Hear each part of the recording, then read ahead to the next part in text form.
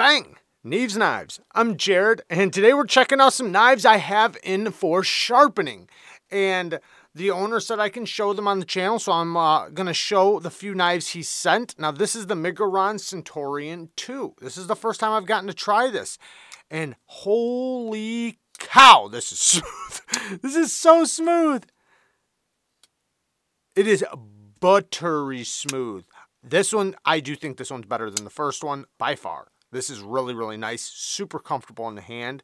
The reverse flick is amazing. I really like the detent on this. The detent is on point while also being just stupid smooth. M390, titanium, marbled carbon fiber on both sides. Titanium milled pocket clip and backspacer. Now, it does have a little bit thicker geometry, but I do notice that this is actually better geometry than the number one. So, beautiful satin finish. Luckily, this is padded. But yeah, beautiful satin finish. Looks really good. Has kind of a hand satin on the flats up here. And it is a flat grind. Drop point blade. Beautiful swedge on top. Good access to the lock bar. The thumb studs are slippery, but they chamfer this edge around right here, so it actually gives you a great place to put your finger, and that's what I mean with the reverse flick. You get right to the thumb stud. Really nice. Now, there's a little bit of a rattle. I'm going to figure out what that is. I'm guessing it's just the screw back here, the pin that goes through the backspacer. Not a big deal. I'll deal with that. I deal with that stuff all the time. So we'll get that tuned up, get a good edge on here. Now let's check out the next one, because we got some awesome knives in here.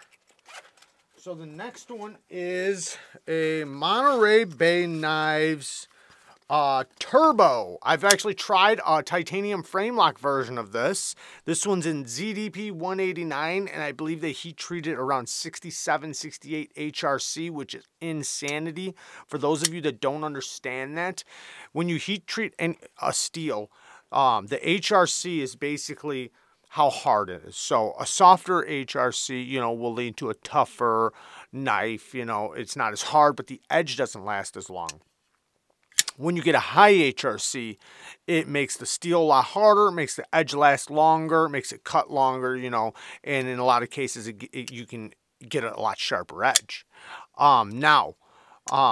This is on another level of hardness. 67 HRC, it's hard to grasp what that is, but a lot of like the M390 you see and stuff is right around 61 HRC. 60, 61. We're happy when we see 62 from M390. 62, 63 is like the best you're going to see with M390.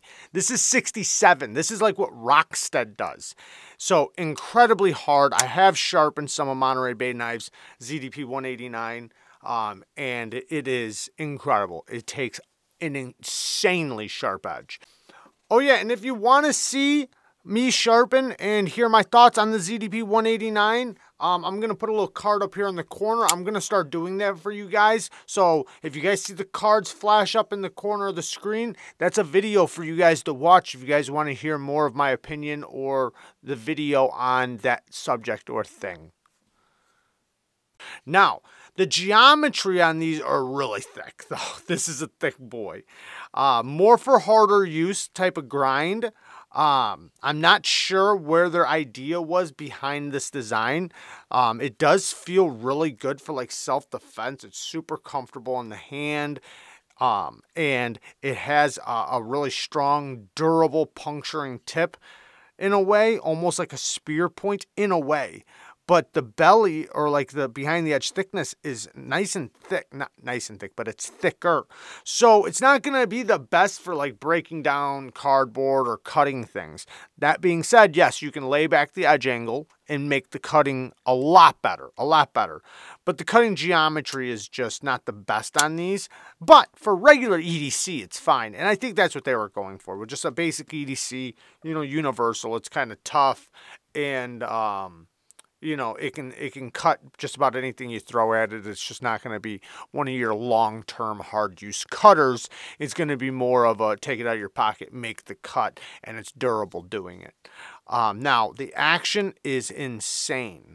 really good. The detents are so good on these. The last one I tried, which was a frame lock, did have a stronger detent, but this one still has a, man, listen to that. Snappy detents. And it's false shut action. The flipper tab's nice and comfortable.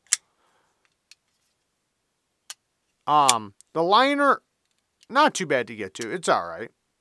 Nice and centered. Titanium milled pocket clip. And I think this is a steel backspacer. I actually put a magnet to it, and it did magnetize. So I'm not positive. I think it's some sort of stainless steel. But the clip is titanium. The liner is steel. But they do make a titanium frame lock version of this. Let's get to the next one. Now the next one is another Monterey Bay knives, and it's a liner lock version again of the pincher. Is this the pincher or is this the I can't think of it, but it's the ZDP 189 again, 67, 68 HRC again. It has a great factory edge, but we're going to put a nasty new edge on there. These are very snappy. Now, I've only tried the frame lock version of this. This one is the micarta, and it is decent micarta. Titanium milled pocket clip and backspacer. Great jimping on the flipper tab. Nice strong detent. Super snappy. My one biggest complaint is this liner. The liner is, they have no cutout. It's just there. And I don't like that. I wish they put something there to give you room to come from the side instead of like trying to find it in the front here. And it has a little bit of lock stick, but that's not a big deal. I just wish they gave you more room to get to it. Super snappy though, and it is an awesome knife. Great EDC size. Great blade shape. It's like a little claw. This would work great for like going around boxes and stuff. And with ZDP 189 heat treated the way it is, whew, yeah, this edge will last a good while cutting just regular EDC stuff. All right, let's get to the next one. We have one left, and this one is pretty awesome.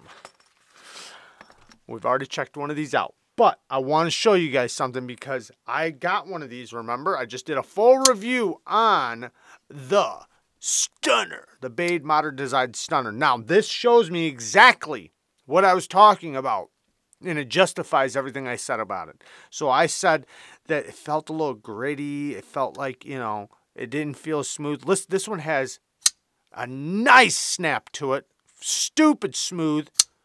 Even the acoustics are better than the one I have.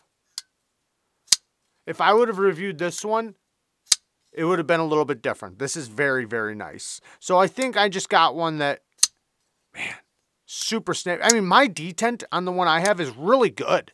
The action is really good. And it's breaking in really good. But I can tell this one came a little bit better. And man, listen to that sound.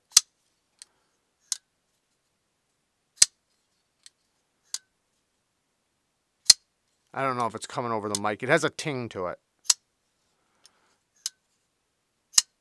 Anyways, stupid smooth, really good, very comfortable in the hand, great blade shape.